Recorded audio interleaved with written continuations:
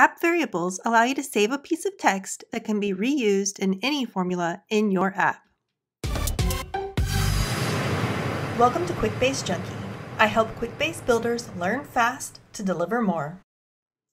If you've ever found yourself using the same info over and over in multiple formulas and perhaps needing to update it later in all those formulas, this video is for you.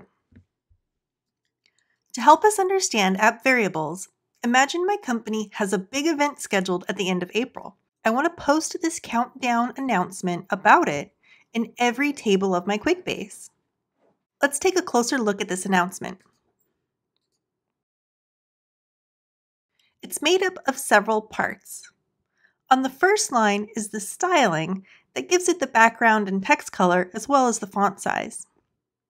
That's followed by the duration calculation for the days between the big event and today. Then there's the reference to the big event. Next is the number of days that the event is planned for, and then it ends with the day event text. If any one of these things changes, and I'm using the same formula across 10 different tables, I'd have to update it in 10 different tables, which would kind of be a pain. This is where app variables can come in very handy. Let's head over to the app variables now. App variables are located in your app settings. So go to the home page and click on Settings. Here on the right, I can add a new variable. Let's start with the event date. I'm going to enter the date as year, month, and day. You can use a variety of different formats for dates because you're going to have to convert them essentially from text into a date regardless, because every app variable only can have a value of text. So anything we put in here will be interpreted as text. Click OK and add our next variable. This one will be for the styling. The styling done in rich text formula fields is all text anyhow, so I'll enter that styling here and click Save. And now I've got the duration of the event. And that's currently set for 3 days. But say I wanted to change that to 7 days. I can easily come in here and make that update as opposed to going into all those formulas. Click OK. And let's say the big event isn't our final name. So we might want to come back again later and make that change here. And click OK.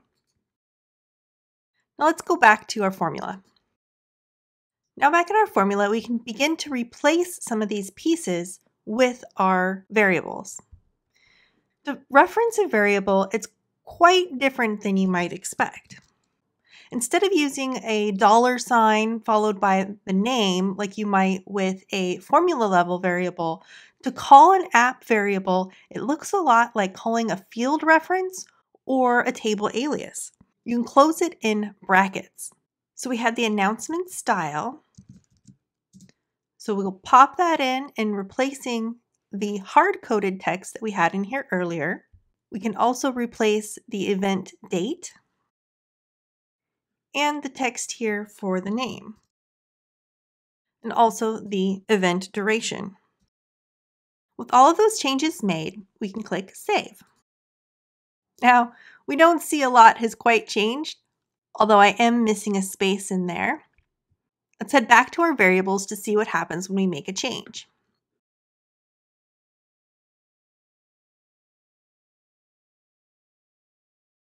Let's change the announcement style and make that background color red.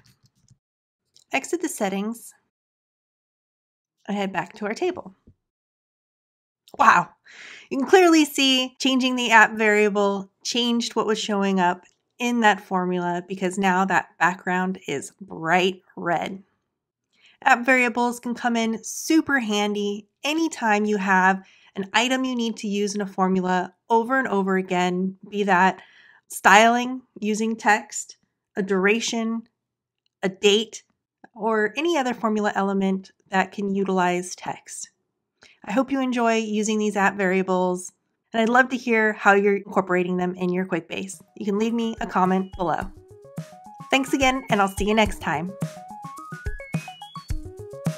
If you learned something new, please like this video, and to get your regular Quickbase Junkie fix, subscribe to Quickbase Junkie on YouTube or visit quickbasejunkie.com.